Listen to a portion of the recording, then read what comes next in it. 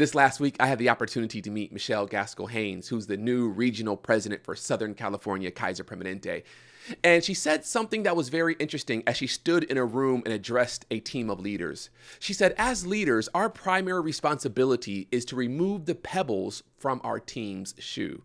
Now, I'm sure you're very familiar with the idea of a pebble in your shoe. If you've ever gone on a long walk before, or maybe you have tried your hand at a half marathon or a full marathon, you know how detrimental a pebble in your shoe can be. It starts off very innocent, and maybe you are of the mind when you first start the race that, oh, this is no big deal, I'll be able to push through it. But as you begin to rack up miles, you will quickly learn that this pebble actually poses a significant risk to your performance, to your progress, and to your ability to complete this race. It starts off small, but over time, the pain goes from just a uncomfortable annoyance to a frustration to an acute pain that you have to address. And what she said is, as leaders, we must be intimately aware of the pebbles in our team's shoe.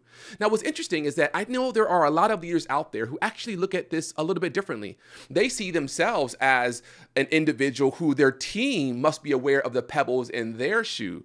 And so there are some leaders who say, I need my team to know what my frustrations are and my annoyances are and what my pebbles are and to remove them from my shoe. But the way she framed it, I really appreciate. She said, no, as a leader, your responsibility is to leverage your expertise, your skills, your resources to remove the pebbles from your team's shoe. Those pebbles could be a toxic work environment. There may be dissension on your team. Those pebbles could be lack of resources or lack of clarity, unclear workflows or processes. Those pebbles could be anything that are posing a risk to your team's performance, progress, and productivity. And so as a leader, I want to pass this message on to you and encourage you to take time to listen to your team, understand their frustrations, their pain points, their anxieties, and do everything in your power to remove the pebbles from their shoes.